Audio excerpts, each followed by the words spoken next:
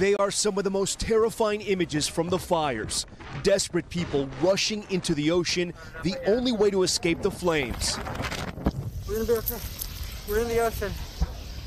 19-year-old Noah Tompkinson was one of them. Jerry. Along with his 13-year-old brother, Milo. You're gonna be okay, Milo. And their mother. Both sides, to the left and the right, are on fire. White smoke starting to come, which means the fire's starting to die out. How did the idea to run into the ocean, how did that even happen? We kind of had it in the back of our mind the whole time that we wanted to be next to the water. If things got really bad, we could, save ourselves by jumping into the ocean, and that is what it came to. If we walked across the street, we would have been in the fire.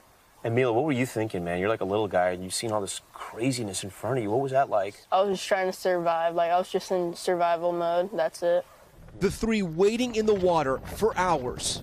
Did it get to any point, Mila, where you were kind of scared, when are we going to get rescued? Yeah, because they were taking a really long time because they couldn't get to us because all the cars were blocked off. So we were kind of just trapped in the ocean. I didn't think we were going to get rescued. I thought we were going to have to wait till daylight and then swim out more and towards safety. Despite his fears, Noah kept the family calm. It's gonna be okay.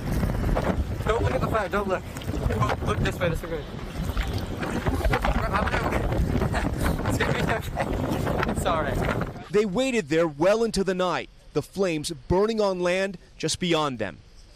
And when their mother started getting too cold, there was one point where we kind of all huddled around her and just wanted to keep her warm. We kept rubbing her arms, just trying to create some warmth for her. Has your mom talked to you guys and thanked you for being by her side, or? We didn't save her, she also saved us.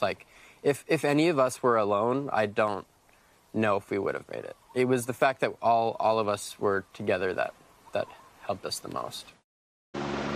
just one of the families here in Maui. It shows you the resilience of the people here. And Noah tells me he doesn't want to leave Lahaina. He wants to be here as it rebuilds to help the people on this island. Thanks for watching our YouTube channel. Follow today's top stories and breaking news by downloading the NBC News app.